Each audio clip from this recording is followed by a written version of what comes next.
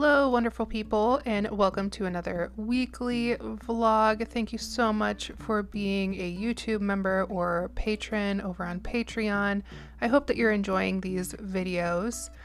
Over the weekend, I got busy in the dye studio and dyed up 4 more colorways from the Advent calendars. So this one is Currents, and it's the very pretty green blue color that looks almost like an undersea or under the ocean waves, just very tropical looking. I dyed all of them up on my Posh DK and single DK because I have hats and mitts and other super warm cozy things in mind. So there will be a big DK update this week with some new colors. This is Cherry Berry, which is another really pretty, just very subtly variegated between a couple different colors. I really like how these look, and I'm really excited to see how they would knit up into a hat. I think I'm going to cast one on for myself. In between dyeing, while I was waiting for those colors to set, I of course pulled out my Lamina Wrap and got busy adding another color section into that. And if I could always knit this fast, that would be fantastic. But alas, this is about 4 times speed, I think. So, but again, just really enjoying this Lamina.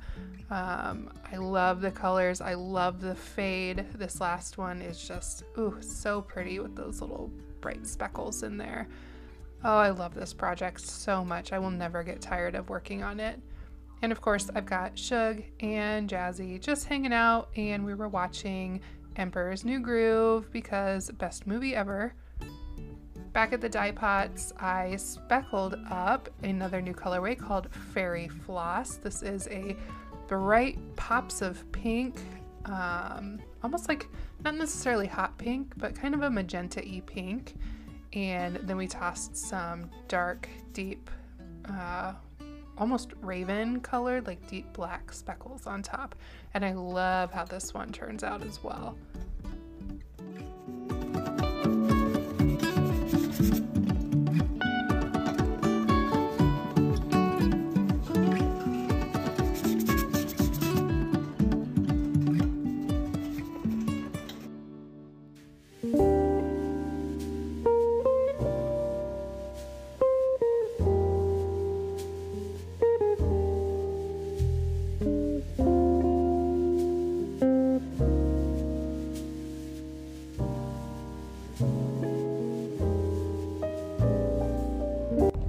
Hey y'all, you got me in my car again. I am picking my daughter up from school. She has a doctor's appointment this morning, and so I've just taken a couple minutes to do that. And goodness, over the weekend I just did a whole lot of dyeing, a whole lot of knitting. It was a really good weekend. We watched some movies, and yeah, it was just really chill. I love weekends like that. So I've got 4 new colorways all dyed up and ready to go for the shop update this week. Those are colors from the Advent calendars, so that's exciting. And you will have seen a little bit of those. Sorry for the vertical videos, but you know, between Instagram Reels, TikTok, YouTube, like, can we all come to a conclusion that they should all be one size? That would be fantastic. But I see my daughter, so I'm going to chat with y'all in a bit.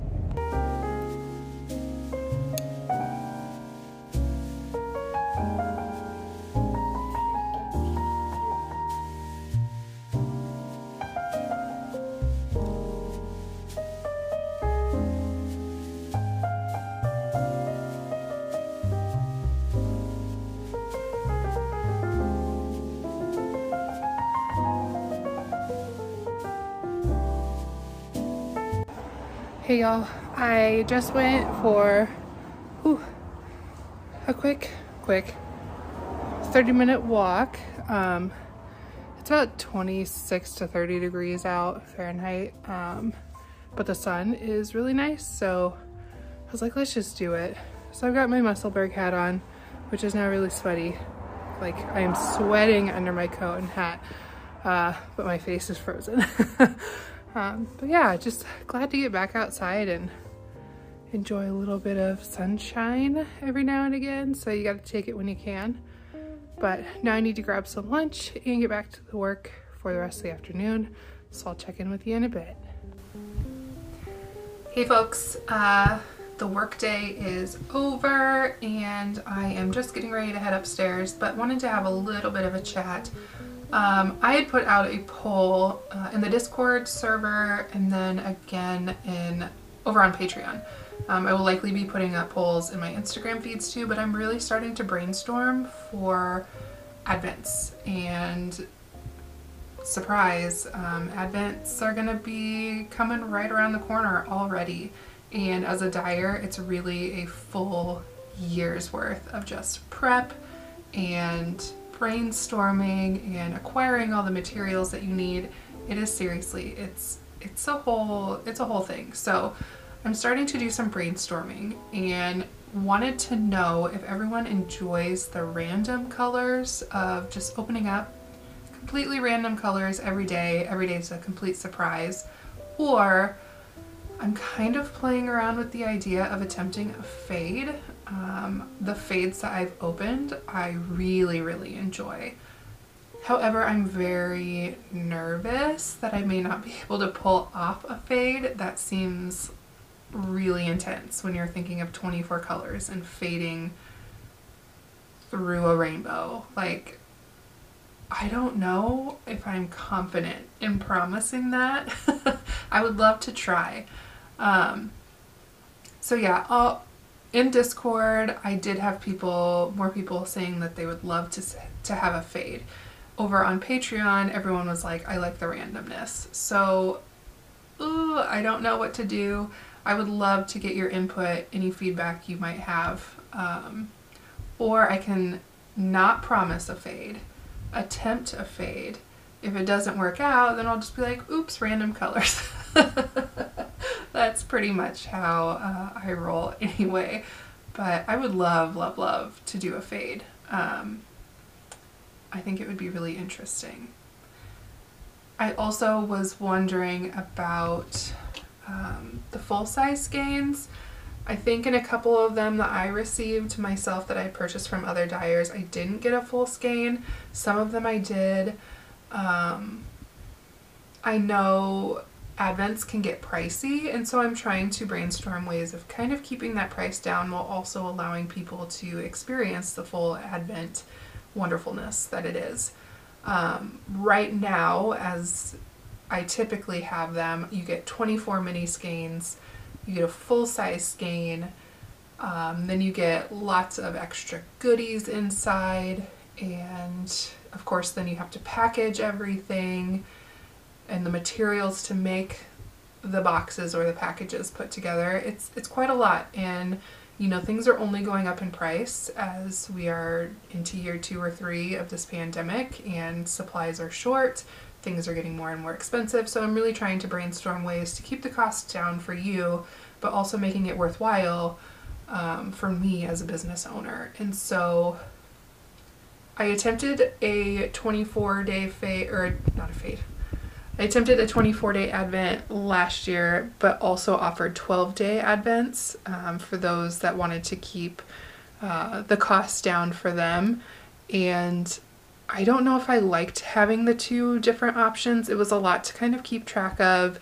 And then I know a lot of people were feeling left out when their 12 days were up and they were still watching, you know, the next 12 days of Advent. So I think I'm going to toss out the 12-day Advent option. However, I do plan on looking into some solutions on the website where maybe you can make payments instead of just doing, like, buying it up front in one big payment. So yeah, again, just brainstorming, brain dumping here, chatting with you, giving you a little bit of behind the scenes of the things that go through my head as a yarn dyer business owner. But I would love, like I said, love to hear any and all feedback. If you don't feel comfortable leaving it in a public comment, definitely shoot me a DM over on Instagram, send me an email at hello@loftyloops.com. Whatever the case may be, I would love to hear your thoughts. And I promise that I will try to make it as amazing as I humanly can. But yeah, Advents are around the corner. That's so crazy to think about. I'm gonna have to start prepping them in probably 2 months from now, and then the first listings will go up in April usually. That's gonna come quicker than we think. It's bonkers. It's bonkers. It's madness. But okay, I'm gonna grab my knitting and head upstairs and get settled in for the evening. I think I'm gonna make some chicken and rice for dinner, and yeah, gonna have hopefully a quiet evening, but we shall see. It's always a toss-up in this house, never a dull moment.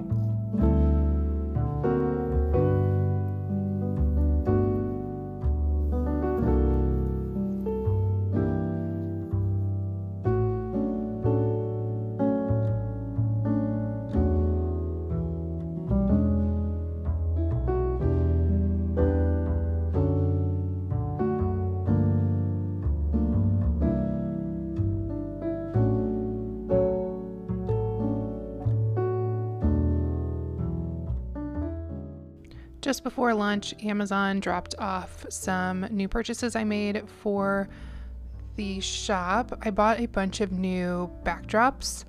I've been using the same backdrop for images for as long as I can remember, and I thought it was just time to switch things up. But you know, Amazon ships everything in boxes and rolled up, so I took most of my lunch hour is just standing there with the hairdryer trying to flatten those darn things out, and it was a chore, but they did turn out so pretty in the end. I'm really excited to be able to start using them for product photography. And of course, my husband could not resist being a clown and pretending to take photos of the yarn while I was standing there trying to flatten these. Like I said, never a dull moment in this house. I will link these below if you're interested in them. Like I said, they're just on Amazon. The ones I'm unrolling now were my favorites, but I decided to grab the other group just as backups. But I love this blue color on top. It may not always work for every single product I want to take a photo of because it is blue, but they're double-sided, so each one has a backside and a different image, so lots of options available, and I'll flip through them here in just a moment to share them with you. But yep, rolling these or trying to get them to unroll and warming them up, and oh my, maybe I need some big clamps or something, but until then, this giant jug of vegetable oil and my giant box of granola bars are gonna have to do the trick. And hopefully by later this evening they will have been laid flat long enough that they'll stay that way, but we shall see.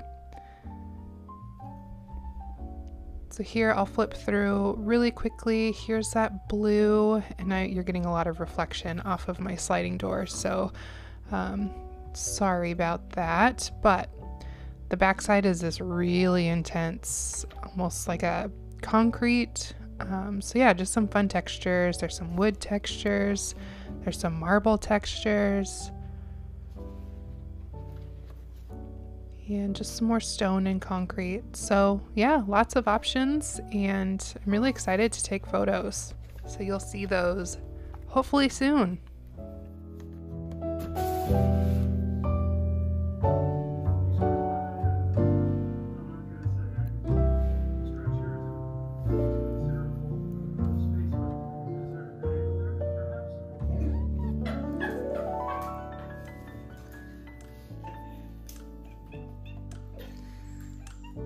Are you a watermelon?